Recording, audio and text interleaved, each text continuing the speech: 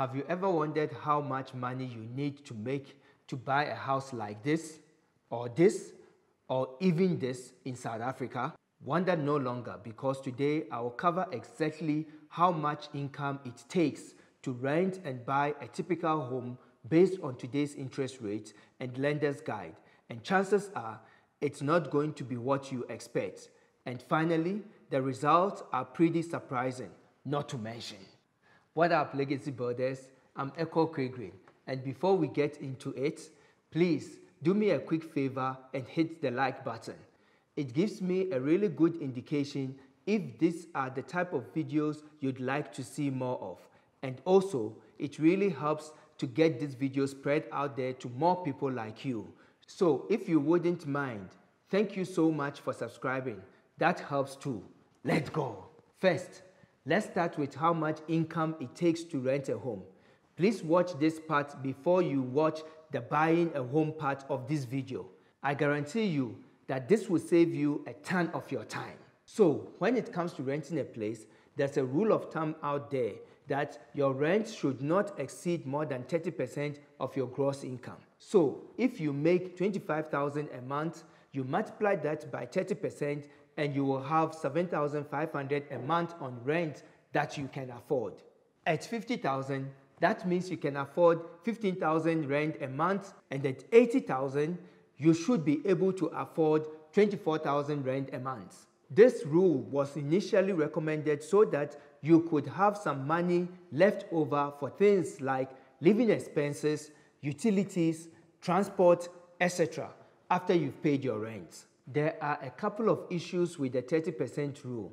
Firstly, it doesn't really consider some of your other debts, such as your credit card debt or your car loan debt. Let's say you take home $30,000 a month. In this example, according to the rule, you would spend $9,000 a month on rent, and that means you have $21,000 to live on for the rest of the month after rent. That seems like plenty, but if you have an education bill or perhaps credit card payment, transport, groceries, and electricity amounting to $20,000 a month, you can see how quickly this take-home pay after rent will shrink. Another problem with the 30% rule is that the average rent price in South Africa is $7,000 a month, and the average income in South Africa is between $20,000 to $25,000 a month, which means that there's a huge disparity in what people can afford and what they actually make. Now, when it comes to buying a home, there are basically two rules that lenders try and stick to. The first rule is called the 28-36 rule. This rule is more about how much of a payment you actually qualify for in the eyes of the lender.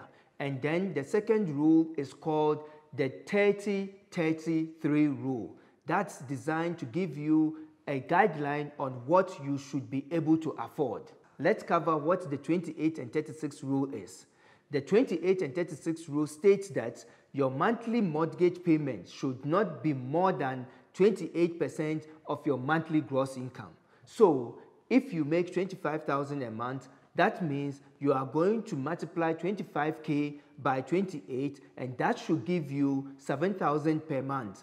That is the mortgage payment that you can technically qualify for. At $50,000 a month, that payment comes down to $14,000 a month, and at $80,000 a month salary, it's $22,400 a month. That's the first part of the rule. The second part of the rule is the 36 rule. What that refers to is that your monthly mortgage payment plus all your other debts, for example, your credit card debt, your student loan, and your car loan, the entire payment together needs to be less than 36% of your monthly gross income. And that will get you approved for a mortgage. So on the top of the affordability, let's cover the 30-33 rule. This is a much broader lending rule which will tell you how much of a lot a house can you actually afford. The first 30 of this rule state that you should spend no more than 30% of your gross income on all your total income payment, and that includes your mortgage, your property taxes, and your insurance. When mortgage rates are lower, that means you can actually afford more of a home, because when the interest rates are lower, then the mortgage payments are going to be low as well. On a 500,000 rand mortgage at 11.75% interest rate with a 20-year term, your monthly payment is 6,502. Your total bond and transfer cost will be 42,528. But for a 1 million home at the same interest rate is 10,837 a month, with a total bond and transfer cost of 60,689, and so on. We dive deeper into this at our beginner property investor class. So visit PropertyAskEkow.com and book my free consultation. Don't forget to smash the like button. I wish you happy investing. Peace.